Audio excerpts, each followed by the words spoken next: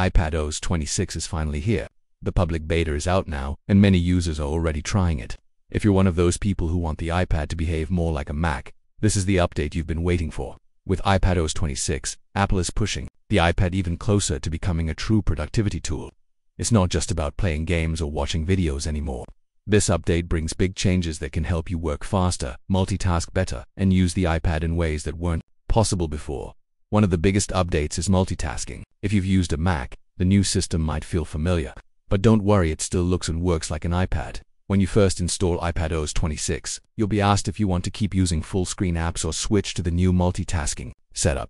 This means you have a choice. You're not forced to use the new system if you're comfortable with the old one. That's good news for people who just want a simple experience, like kids or casual users. But if you want more flexibility, the new system is definitely worth trying. The new multitasking is all about freedom. You can now move windows around and resize them however you want. No more snapping to fixed sizes or getting stuck in awkward layouts. You just grab the corner of any window and stretch it. You can place windows anywhere on the screen. This makes the iPad feel more like a real computer. You can finally use it like a MacBook if you want to.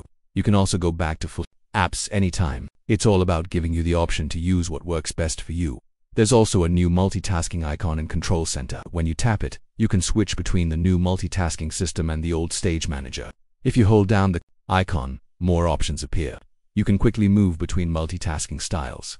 Apple didn't remove Stage Manager completely, but the new system seems to be the one they want users to move toward. It's more flexible and easier to use. Another thing you'll notice right away are the traffic light buttons. These are the same red, yellow, and green dots that you see on a Mac window. They're now on iPad windows too.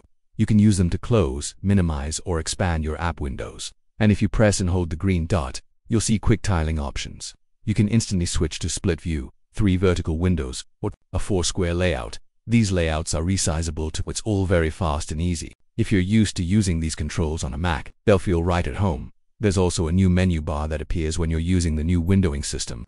At first glance, it might not look like much, but it can be powerful. With Pro apps, some apps already take advantage of it. For example, Adobe's creative tools can show hidden features through this menu. It's also a great way to learn keyboard shortcuts. You can click on a menu and see which keys to press for different actions. Right now, not every app supports it, but that will likely change as more developers update their software. Apple also changed the iPad's cursor. Instead of the round dot we had before, there's now a traditional arrow. This makes it easier to click small buttons and drag things. Precisely, it feels more like using a Mac mouse or trackpad. This is one of those changes that may seem small but makes a big difference over time. For people who like using a keyboard and mouse with their iPad, this is a welcome update. There's also a new way to switch between apps. It's called Expose View. Instead of swiping like before, you now get a cleaner layout of all your open apps and windows. It's more organized and looks a lot like macOS. You can see everything at once and pick what you want to jump into. However, there are some things that may feel different. For example, if you have 2 apps open and then switch to a full-screen app, the iPad won't remember your 2-app layout. It just shows the new app on top. This can be a bit annoying for some users.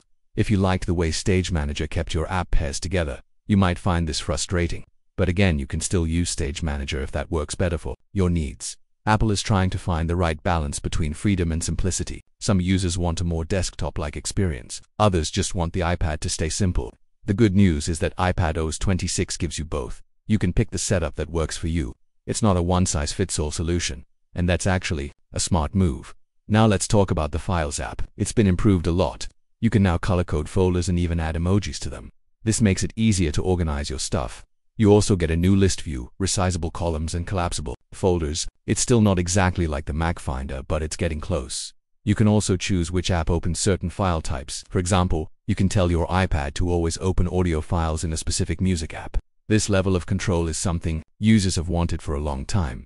Another useful upgrade is the ability to put folders directly on the dock. This means you can get to your most used files faster, but there's one small issue. When you put a folder in the dock and start adding files to it, the icon changes.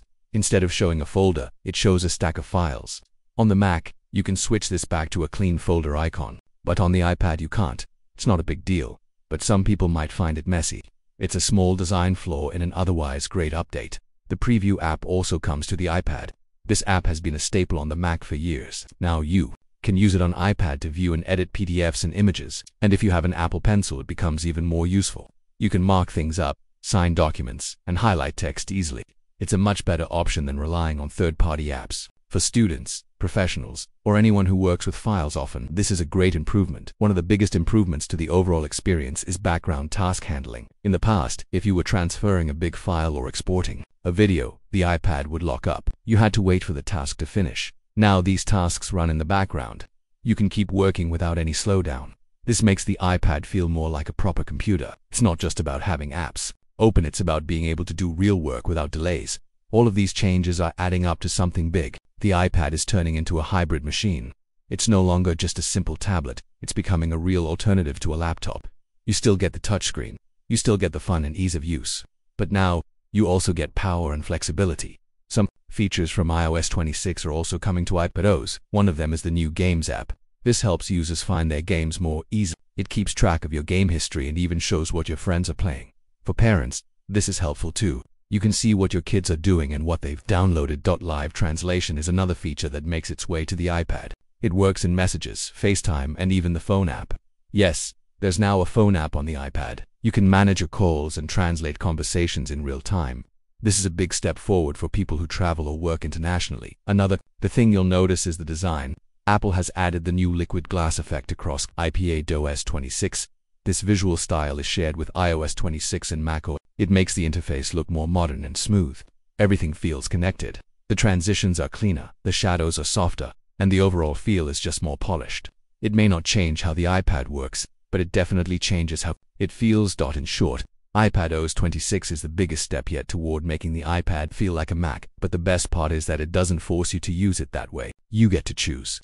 You can stick with full-screen apps, or you can open up 5 windows at once. You can use the dock, the menu bar, the new cursor or not. It's up to you. Apple finally gave us control. And that's what makes this update exciting.